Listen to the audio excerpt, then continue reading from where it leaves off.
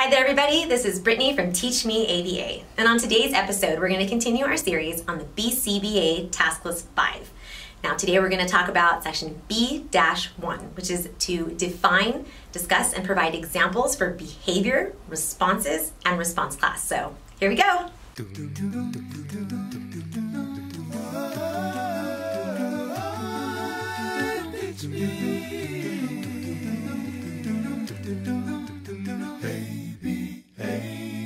Now, while it's important to study and have knowledge of all the topics on this list, we do recommend that you start our series from the very beginning.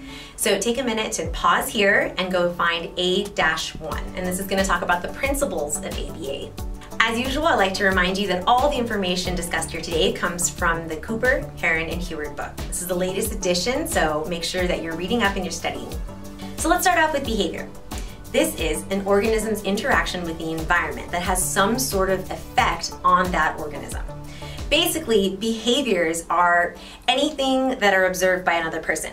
So, for example, I need a cup. Now let's talk about response. This is defined as every instance of behavior. So for example, I need a cup. I need a cup. I need a cup. I need a cup. So, as part of those examples, how many instances of that behavior, me asking for the cup, did you see? Last but not least, we're talking about response class. So this is a group of responses that all serve the same function. So really what we're talking about here is that each response within that group serves the same function and has the same effect on the environment. For example,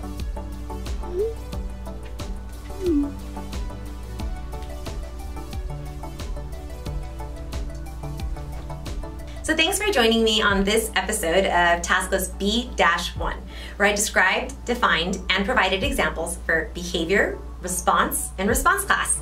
If you have any comments or questions, please write them below.